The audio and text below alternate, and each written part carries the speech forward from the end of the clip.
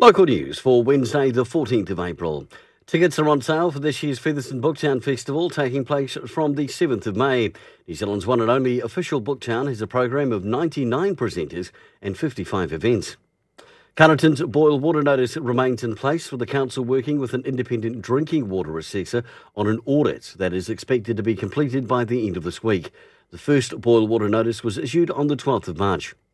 Sam Vivian Greer, a 31-year-old farm consultant at Baker Ag in Masterton, is one of 4 finalists in the Xander McDonald Award and Agricultural Badge of Honour. The award recognises talented and passionate young professionals working in the agricultural industry in Australia and New Zealand, and provides the winner with an impressive prize package centred around mentoring, education and training that is 100% tailored to do the winner's needs. The award is announced on the 28th of April.